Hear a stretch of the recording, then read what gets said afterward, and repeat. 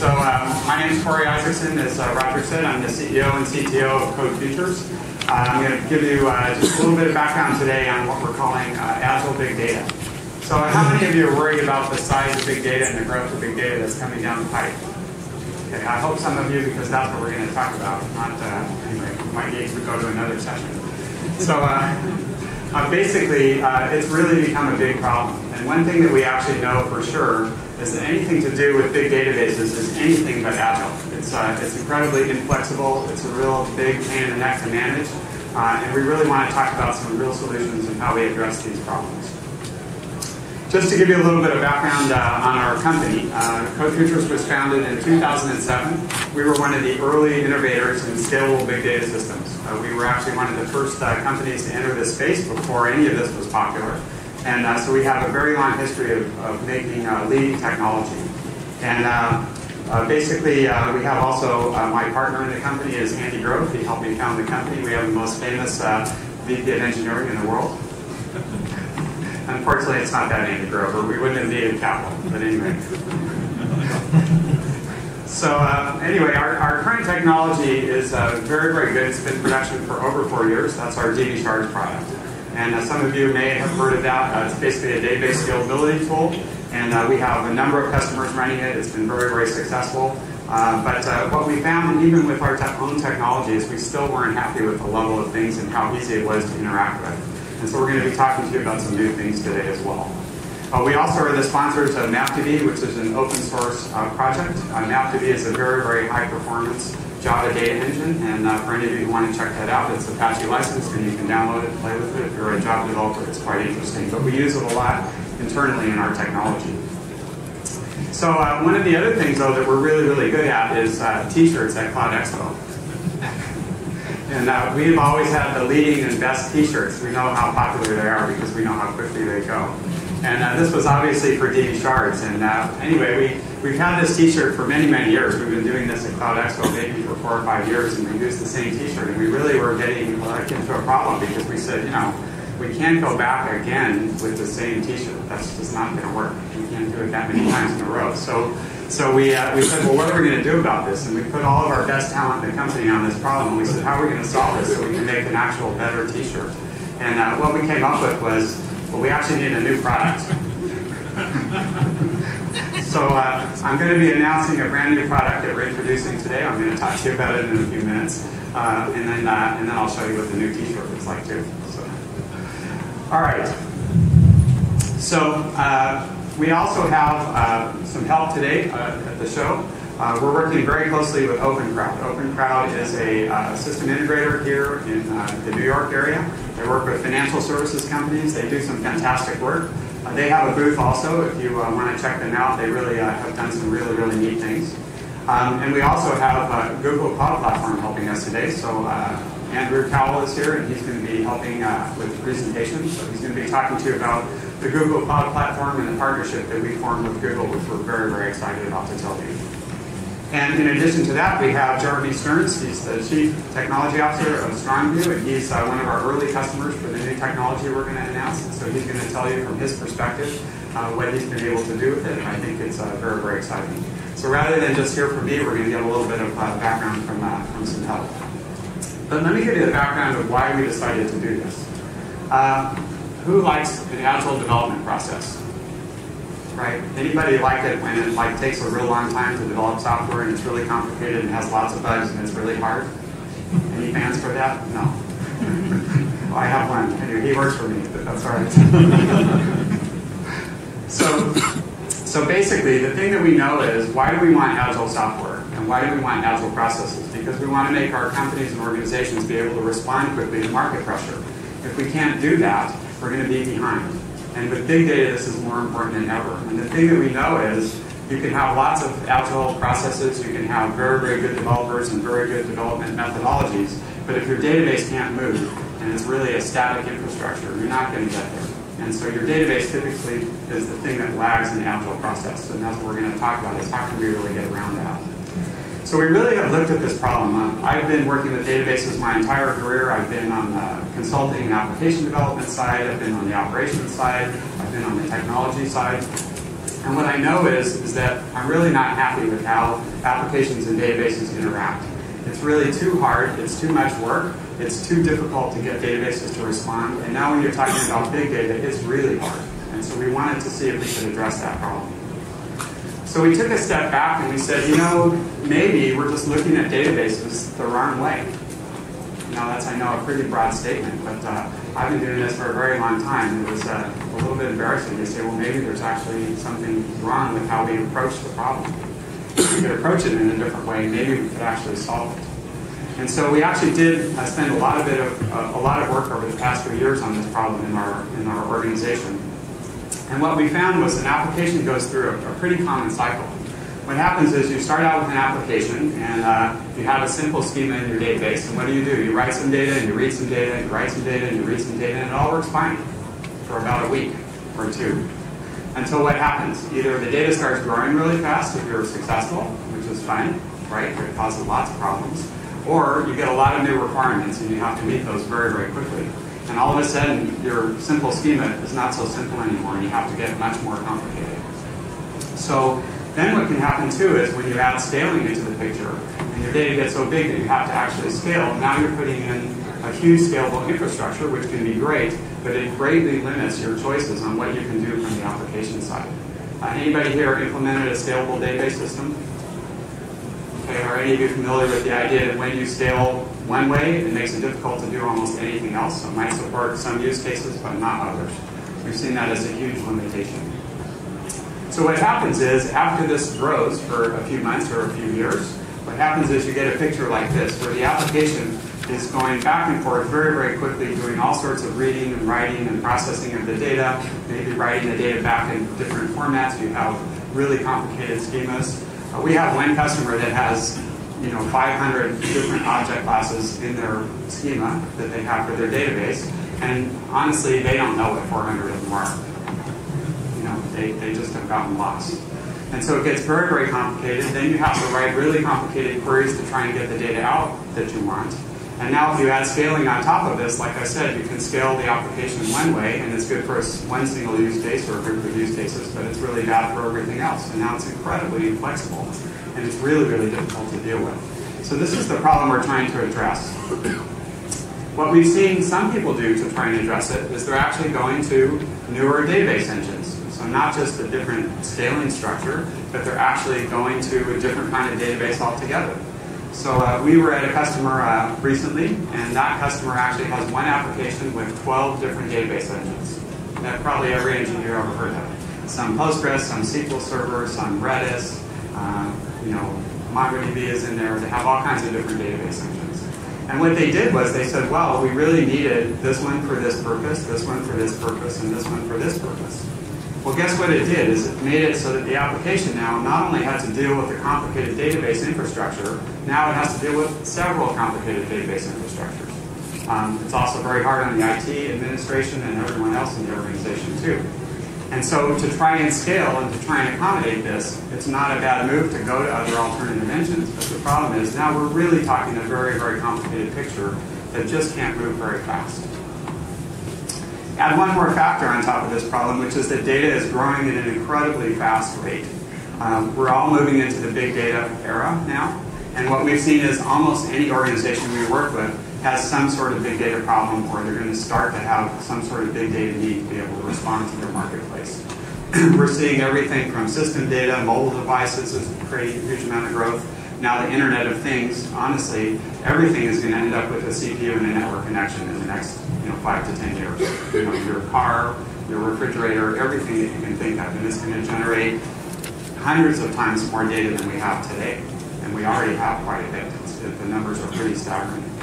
So the problem is, the bigger the data gets, the less flexible the infrastructure gets typically. So the problem just gets worse and worse and worse the further on you go. And the other thing we know is when you have data that's this big, there's no way you can actually get what you need from it on a historical basis. In other words, if you have 50 terabytes or a petabyte or whatever of data, and you want to get an answer from that data, you can't scan and read the whole thing, even if you have the best parallel infrastructure in the world. You're never going to be able to afford it. So we have to come up with a better way to do it. And what we're seeing is this is driving a real need for real time. because what do we want to do is we want to actually see what's happening from this data on a real-time basis as it's occurring.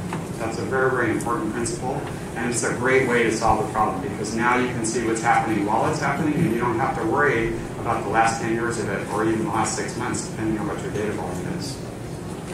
So we really wanted to take this all into account because what we're worried about is if we don't do something, what's going to happen is we believe that we're going to end up with database repositories being static repositories for what I call dead data.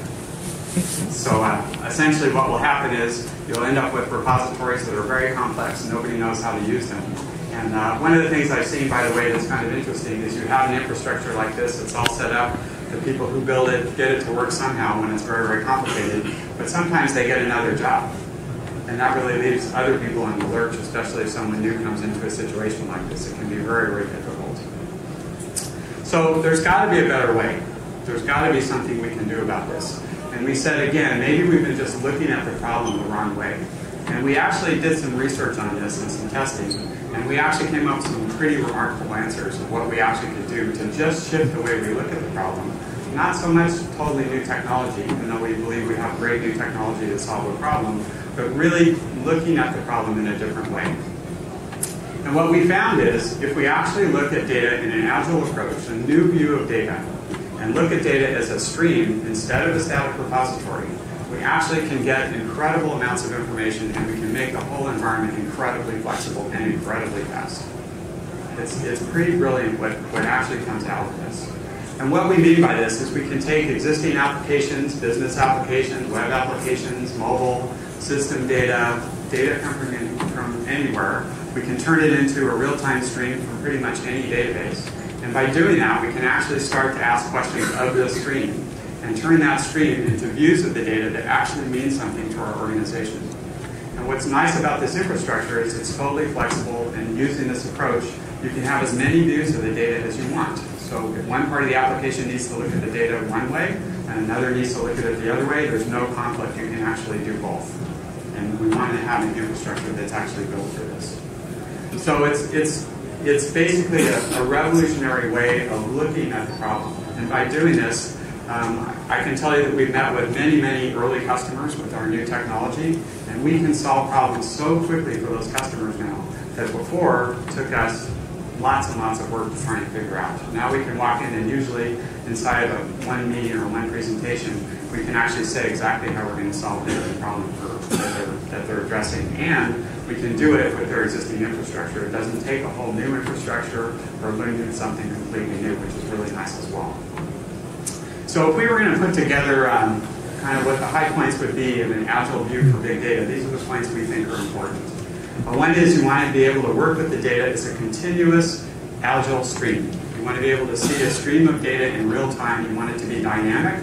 You don't want it to be fixed in nature. It's very, very important. We want to be able to support agile views of the data as needed for application requirements. If any of you have done a lot of work on the application development side, you know what I'm talking about when you have to actually bend the application to work with the database. It's very painful, and application developers often spend a lot of their time doing that instead of building features that really mean something for the organization. So what we want to be able to do in this type of infrastructure is create views of the data that match exactly what the application needs so that it's really natural and quick for the application to get the information that it requires. We also want to maintain data integrity. This is very important.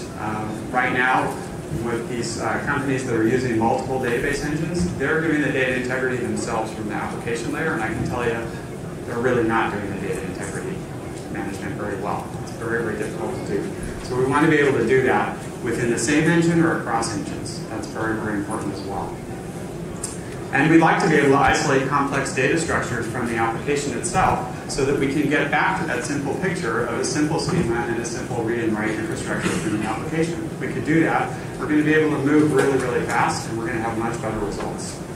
And lastly, it should be really, really fast. It should be totally scalable, and it should be completely hassle-free. You shouldn't have to worry about it. You shouldn't have to spend a lot of time managing it. It should be very, very automatic. So we probably figured out that we are working on something like this, and I am very pleased to make the first official announcement of our new technology, and we have our new t-shirt. So the product is called Agile Data, And we're going to be talking a lot more about it. What I'm going to do first, though, is I'm going to introduce my guest speakers, and they're going to help us present some information about this. And then I'll cover an actual example at the end. So first, we're going to start with Jeremy Stearns. He's the Chief Technology Officer at Strongview. And Jeremy, go ahead. Great. Thanks, Cory. Okay, so I'm going to say a little bit of background. I have just a few talking points, and we'll give it back to Andrew and so on. But I'm going to give you just a little bit of background about Strongview, what we do, the industry that we're in, and why we're so interested in working with technologies like what Cory's developed with Agile data. So the baseline kind of term for our current existence at Strongview these days is contextual marketing. It's an exciting time to be at Strongview and to be working with folks like Code Futures, because just like we see in events like this, with a lot of innovation in the technology world around data and cloud and elasticity and data science and all these things, we have a similar level of innovation that's going on in the marketing world. So I feel very fortunate to be kind of the intersection of a lot of interesting people, a lot of interesting ideas that are happening in both that vertical and that horizontal. And that's sort of, I've got content on both of those kind of concepts here today. So I mentioned contextual marketing. So let me give you a short kind of primer on Strongview. So we have a few hundred customers. They're typically Fortune 500 class customers or global, 500 or 1,000 class customers. They're the leaders in their industry, frequently retail, financial services, hospitality, etc. Some of the larger, more significant enterprises in the space use technology like ours. A simple use case to understand what they would use a platform like ours to do is you go into a retail store, and you buy something at the checkout counter, they say, would you like to be on our mailing list? If you said, yes, I want to be on a mailing list, that email address goes to somebody in the marketing department of that retail company, and they use technology like Strongview's to design loyalty, kind of ongoing engagement programs with each of those customers. Right? So you might then get an email from that brand that says, welcome to our loyalty program, here's some information about products and services available to you, and then that begins a relationship that goes on for some period of time, hopefully, where each side gets to know each other a little bit more, and as that person interacts with that brand in different ways on different channels, all that data is accumulated, and that creates context, or that creates the data available to be interpreted as context, to be used by that brand to build a relationship with that person. This is not spam, by the way, this is opt-in. There's always the can't spam compliance stuff, where you can opt out. So this is about positive relationship development, and we have a lot of brands that do that across millions and tens of millions of users per brand. So a lot of this comes back to context, right? And context, from a tech standpoint, goes back to, in a sense, the 3 V's of big data, right? And we see all of those as Strongview. There's the volume, the variety, the velocity. All that ties into how can you bring contextual data to bear on making new marketing decisions, new communication decisions with each member of your audience, each segment of your audience, to show that you understand where they are and what are the things that they value about that brand. Okay, so it means understanding and complementing what you understand that customers' habits to be, where they are in the journey of the relationship with your brand, and that implies, for folks like us, new technology. So how do we actually make that happen in a way that's innovative? And that is where we use innovative ideas and technologies like we're all seeing here this week, and we're talking about here with Code Futures. At Strongview, we call all of this present tense marketing. If you want to read more about present tense marketing, there's a website called presenttensemarketing.com that may or may not point you back to Strongview, where you can read a lot of things about what that means. Okay. In more concrete terms, right, contextual, when you talk about marketing, marketing platforms and building contextual relationships with your audience, there's all these different layers of things that feed into that, to a fully informed contextual understanding of the segments of your audience and the members of those segments of your audience. So you've got location data, right? Where is that person physically, and where have they been historically, insofar as they've had an ongoing relationship with you. What are the devices, obviously, that they're receiving your messages on, and that they're replying to you on. and what are the activities that all their historical journey interactions imply that they may be doing either explicitly or implicitly. And then outside of the things that you directly gather that you can directly gather from that kind of relationship building with your audience, there are things outside of that audience that are environmental that may also influence a full understanding of context. So it may be weather data, weather may influence whether people go into stores to shop or whether they do it more online, for example. Financial conditions may influence people's behaviors. So there's that environmental aspect of context as well. Okay, the key thing is how do you actually interpret all that in a way that we can actually act on. Okay, so briefly, this is a very high-level view of what our technology is, right? And so you've got there in the upper left campaigns and programs. That's sort of the brain, having absorbed all the insight that's available. How do you actually make decisions about the next kind of marketing messages that you want to send to members of your audience? After you make those decisions, then there's a content assembly process. There's all this personalization that goes into actually composing the message that actually has your name in it. It has the particular products in it that you're interested in, and then actually sending those messages out on those different channels to those different audience members, and then tracking the results that you get from having delivered those, attempts to deliver those. Okay, as that data comes back, then we have this event routing problem, which gets into what we're going to talk about. Event routing is going to collect all that feedback that comes back from the outside world, and then feed that into analytics and feed that back into new insights that would inform new program designs and new campaign behaviors. Okay. In terms of the 3Ds, the first aspect that we tackle at StrongView is in that bottom area around pure analytics, pure big data scale, big data volume. Right? So in that area, we rolled out a product last year based on Amazon Redshift. It's an elastic data warehouse that deals with all of the scale aspects of collecting all this data. We collect tens of billions of new events per month across our customer base. All that feeds into now Redshift clusters that scale elastically, and we feel good about the tools we built on top of that to deal with the volume and the variety aspects of big data. What we haven't been able to solve with Redshift is the velocity aspect. It's really not a fit, like Cory mentioned, every technology is suited for some things and not suited for other things. Redshift is good for the volume side. It's not so good with the velocity side, right? Sort of bulk loads and aggregate analysis. So we went back with Cory and his team over the last year and looked at this event routing problem and thinking about how do we tie that all that data back in more real time so that we can make more real time reaction to the new data that we're seeing. And this is a high-level view of what that solution framework looks like. So Meta Studio in the top left is our code name for our core campaign management and program design product. So that's generating all these messages and it's collecting all that data. And then now that's streaming data into the streaming data core that we're operating with on this Agile data platform.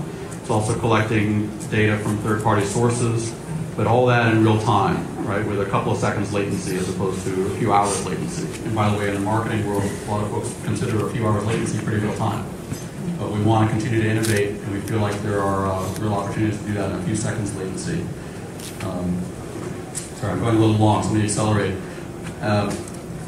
To that real-time streaming data core, we're then rolling that data up into real-time views that allows us to see what's really happening in real time, and we take follow-up actions. A quick scenario there is you check into a hotel, and we're in principle getting that feed of data that for those hotel check-in events. Through that streaming data core, we're looking for patterns, right? We see again this is opt-in data, so we don't get spoofed. But if you have the relationship with these brands and you're okay with having this happen, we get that event. We pattern match it, so we see what is the pattern, what is the interaction pattern this person has had with this brand, this hotel brand, for example, over email, over mobile, over website interactions, etc. And what do we know about that person otherwise? If that matches a pattern, then in real time text that person a coupon for a drink at the bar, right? So that's not just about intelligence, it's about intelligence in real time. If you process that, the next day, it's too late. So this is within a few seconds latency. So this is a key thing we're rolling out at StrongView later this year in our own beta program, and we feel like we made a lot of progress on it with Cory and his team. Aside, if you have any questions about it, we'll take questions, time permitting, at the end. Great. Cory.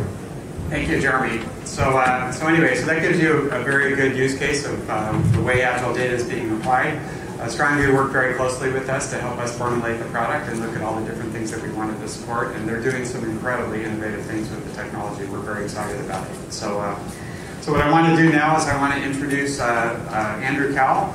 He's the product manager for Google BigQuery. We have formed a great partnership with Google Cloud, and we're very, very excited about the potential for Google Cloud and what we can do with this technology. And he's going to tell you a little bit about that, and then I'll show you an actual example of what we're doing together, and we'll take it from there. Great, thank you. I just wanted to spend a couple of minutes giving you a little bit of a flavor of the platform that helps to support the work that Cory and his team have done in putting Agile data together. So I'm a product manager on a platform, the Google Cloud platform in Google, and this platform is built on the same infrastructure and in the same data centers as all the rest of the Google services. And so I really just wanted to give you a sense of, well, what does this kind of infrastructure look like? Here, for example, is a 110,000 square foot facility in Council Bluffs, Iowa. And it allows you to do, obviously, very efficient storage, very efficient compute, but also very efficient analysis with BigQuery that we'll talk about in a second. What kind of scale are we talking about when we look at the Google infrastructure? For example, this infrastructure handles 1.5 million new devices activated every day, 6 billion hours wasted, watched on YouTube every month. Nobody recorded that, did they? Watched every month. And 20 billion pages crawled every day for indexing and search for Google search.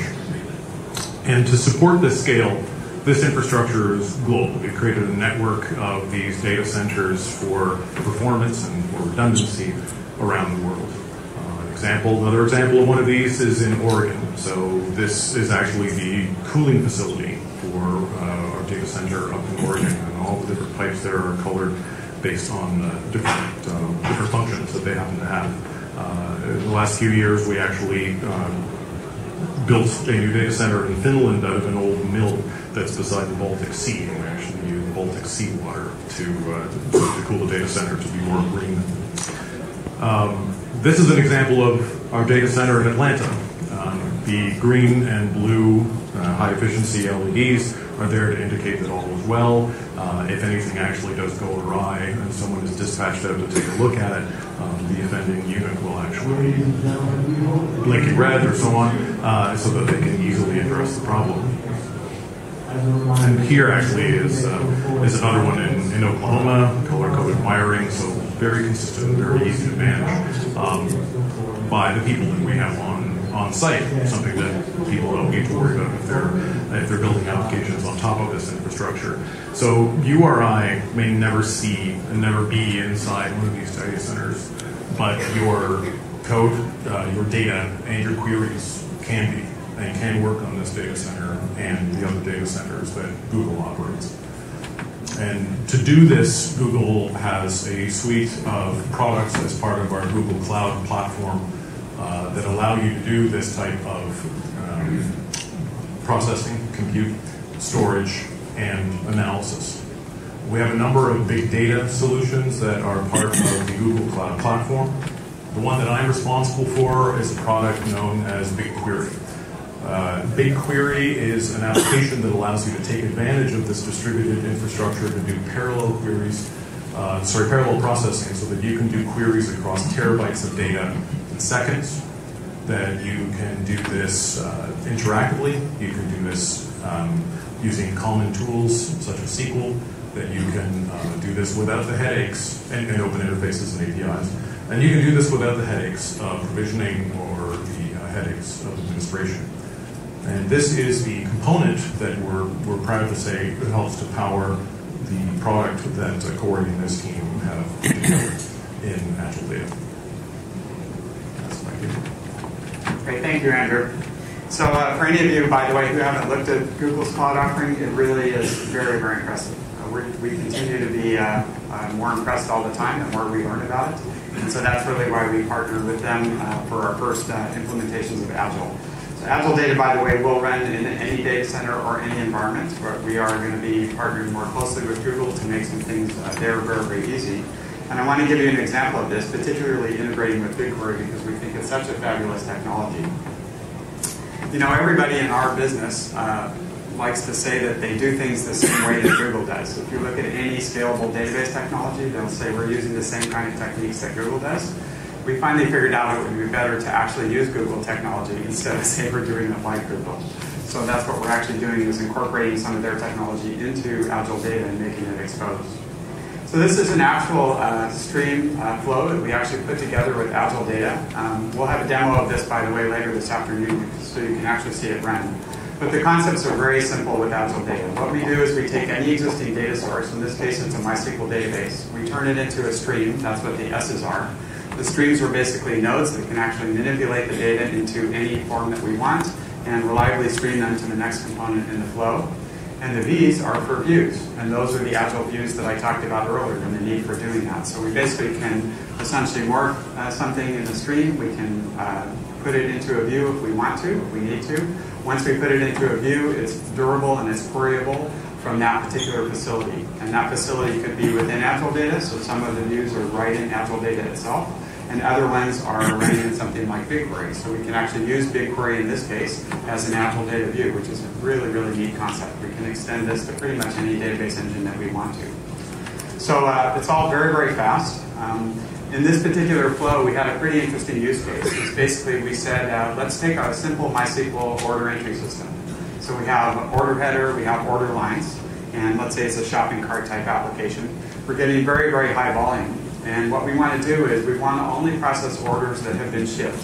We don't care about an order while it's being built or it's in a shopping cart. We just want to know when it's being shipped. Why? Because it's not going to change anymore after that. So we wanted to just look at the data once an order is actually shipped. And that's also when revenue is generated for most organizations as well. So basically what we did is we turned MySQL into a stream using the MySQL transaction log directly. And so we can basically detect all of the orders that are set to a shipped status. And as soon as they are, we actually can take those orders and pull them out of MySQL. We get the order information, the order line information, no matter where that MySQL database is, and we can reliably stream it to the Google Cloud infrastructure.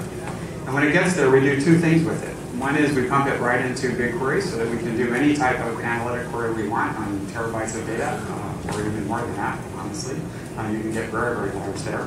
But the other thing we're doing is we're using Agile data itself to actually aggregate the data real time so that we can see a real-time flow and a real-time stream of the data on a summarized basis. So you'll see a lot of applications that need real-time dashboards or need real-time capabilities or management reports or any of those kinds of things.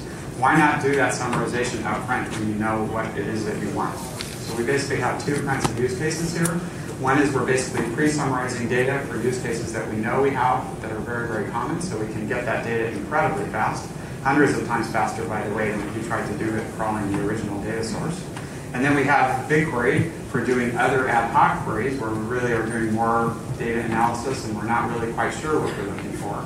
And there we can scan, again, terabytes of data in seconds and put it together. This entire flow, like I said, we'll show you a demo of it later. I think it's around 2 o'clock at the demo theater when you can actually see it running. It takes a few seconds. But the important point about this is we want you to be able to do this in a few minutes. This shouldn't take a lot of time to do. You shouldn't have to change your existing application. You should be able to start from what you have, be able to integrate it with something like this, and put it into basically the data forms that you actually need so that you have these Agile views and you can start working with it right away. So anyway, I hope you find it interesting. You can ask us more questions at our booth. You can come and see the demo later today, and we'll be available to talk about it again. So in summary, we are announcing today the opening of the private beta for Agile data. I will tell you that we're looking for interesting use cases that we think will be a good fit for what our technology will do. If you're interested in working closely with us and trying something new, we think you'll find it very, very interesting and hopefully very meaningful to your organizations. We have several customers that are going to be going forward in this category as well, and we're very, very excited about that. do that. So we decided that I could hand sign numbered prints, so they're actual numbered prints from diagrams in the book. So anyway, it's a lot of fun. All right, so we have a few minutes left for questions. We can't take too many here, but we'll also be around afterwards and again at our booth later today.